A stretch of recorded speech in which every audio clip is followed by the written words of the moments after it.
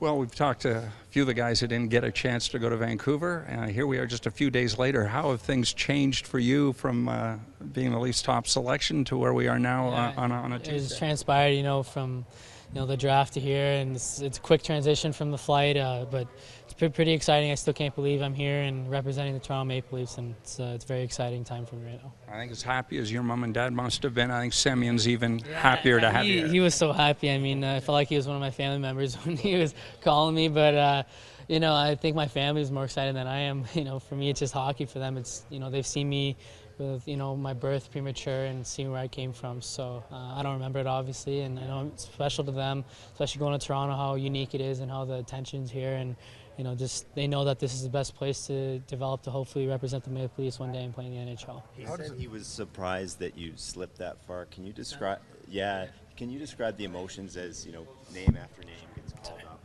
Yeah, it's hard not to look at the rankings and stuff, and when you're ranked, late first round or wherever, and it's kind of like you're thinking you'll go on the first day, and when teams show interest and then they don't pick you, you wonder what happens, but you never know. So all I knew is just to control my emotions, and when day 2 came around, waiting a little bit in the first round of that day, the second round there, and it was a little frustrating, talking to my dad, like saying what's going on, like I thought I said the right things, but once Toronto came up, like I told my dad, like actually 2 weeks before, like after the combine, I said this is a place I want to go to. I'd rather be a 53rd pick than be a late first round pick, whatever, because Toronto's the best spot out of any organization in the NHL to develop, and the best city, best fans. So I'm just happy to be part of it. Did you? Your parents are clearly quite proud of talking to them Sunday after you're drafted, where you've come from. Can you understand just your own rise and where you have come from to get to this point? It's my mom's from the Philippines and my dad's from Michigan, so hockey's not a big thing where she's from, and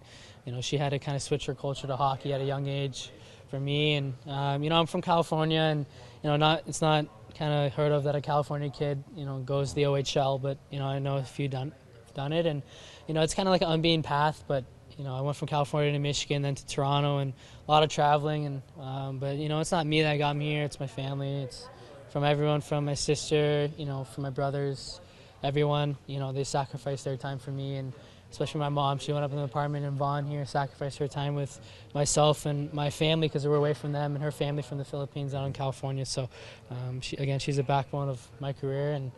I think it's kind of harder for her, and it's very special to her because how much she had to do to get here and how much time she sacrificed. But yourself too, just having to fight since literally the moment you were born. Yeah, obviously I don't remember it. I was told it, but I think that kind of shifted me in the player and person I am, just being versatile and being persevering and strong. I was premature, born on 9/11/01, where the country is in havoc, and I can only imagine my dad's going through. You have a little baby that, is, in the NICU, and have to decide if you're gonna, take him off life support, or he's gonna have some disability, or he's, gonna live. So it's up to him.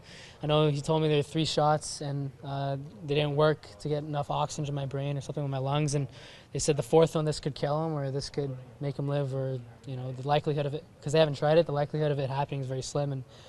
Thank God it worked, and it's just a remarkable story. Obviously, my dad feels touched by it, but for me, all I know is from him telling me. So. And you don't take anything for granted at all, do you? No, I'm just very grateful to be here. I think that's just my personality and the way my parents have treated me. That you always have to work for what you get, and again, that birth story kind of forms me in the person I am. Not taking everything for granted, just enjoying where I am and living in my shoes. So. How long were you in the hospital after They said I was till American Thanksgiving. Yeah,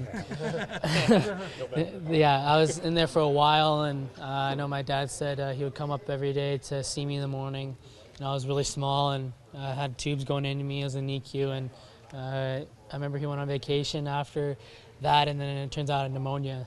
And that he said that was the most scary thing because he had to go back from Hawaii or wherever he was, and that was the life or death situation because it's harder when you're younger too. So yeah, I mean, he's told these stories. Obviously, it's hard to believe, but again, he said it's shaped me in the person I am, and that story will always be with me. And I think that kind of defines how I play on the ice. And just you see me smiling, you see me happy to be here. I'm never in a bad mood or anything, and I think that's because those time. I'm very grateful to be here. I'm happy to be part of my family because who knows, maybe if I didn't take that shot or anything like that, I wouldn't be here right now. So. How many weeks premature were you? I think it was 28. I was I was 28 weeks.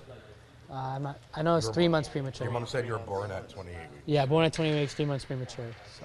Why were you so convinced and sold that Toronto was the right place to be for you? There are a lot of organizations I talk to throughout the year, and they're very hard on you. They ask you questions, and Toronto's just chill, and they talk to my coach a lot. They talk to me during the season, and when I went to the combine, showing me the clips, I felt comfortable in the room. That was one of the teams I felt comfortable with, and I think when you're comfortable with a group, they get the best out of you, and they just a lot of skill, and they talk to me and my agent and my coaches a lot, so I think that they show a lot of attention to me. So I heard you told someone that you trick-or-treated at Babcock's house. Yeah, I remember I told him that. So it started off in California.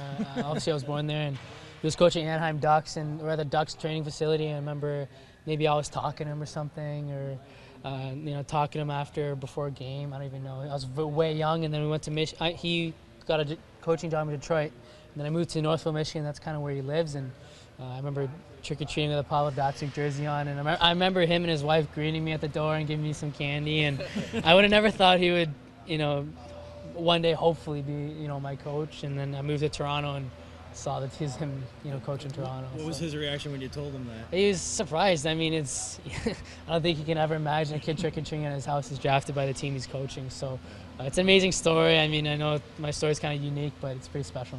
Did you know it was his house?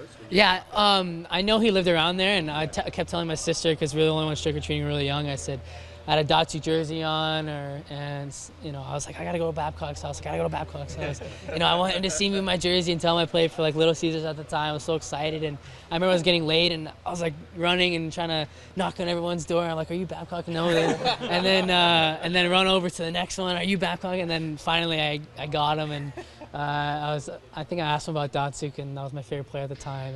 And it's just funny when you think about those things, and my goal one day is now, for him not to give me candy, but to give me shifts. So, You got to start on time. Yeah, yeah, for sure. Yeah. Is he for the full-size bar? I think he gave me a lot of the little ones, but I didn't care. I just wanted to see him. He's a famous coach, and what he's accomplished is something amazing, and hopefully I'm going to be a part of. So. What are your goals this season in terms of where you'd like to see your game improve to? Yeah, I mean, I want to take the most out of this camp, have fun with it, and then rookie camp, rookie tournament, and then training camp, I want to work as hard as I can, and I don't want to go in there and kind of lay back. I want to compete. I want to work hard this summer to compete. Obviously I'm not against those NHL players, and it's very hard to make a roster from there, but I'm trying to compete. I'm not going to go in there and say, oh, I'm going to go to junior after this. My mind that week is just to get all I got. You never know what happens. So that's my mentality. And as far as the season goes, major, junior, if I go back, it's most likely I'll go back. Just being a leader and, just trying to help the rookies, especially guys going through the draft year. And, I want to be even more reliable player than I was last year and producing. And, I want to win really bad. And the past 2 years in Peterborough hasn't been too bright in the winning spots. So just trying to change that. What stood out from the documentary you guys watched last night? What was that? What stood out watching that documentary last night in Search of Greatness? Just, their mentality. They, think above others, and they always have something that motivates them, something, maybe someone passed them up on a tryout, or Michael Jordan, or, they thought Gretzky was too slow, and they thought Rice was, not a fast sprinter, but, it's all, what you do on the field or on the ice, so it's what you do from there, and you got other skills that separate you. It's not just, if you're as fast as a guy, so. What do you like to do to get away from the game a lot? Just to be around my family. I mean, especially before the draft, to help me take away my emotions going to the draft mentally. And I got 2 black labs out in California, and I love them so much. I bring them everywhere with me.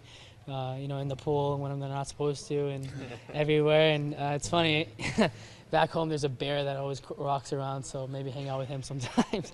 So Wait, there's a bear. Maybe I'll show you a picture after this. In California, we live near the hill, and there's cubs and bears that come. I remember I had a teammate, Saprika, who's on Hamilton, and it was probably 5 foot. I was 5 feet away from a bear when I was filling up the car or something like that. And, it was scary, but it's all, you kind of want to pet it, but it's too scary. So, So.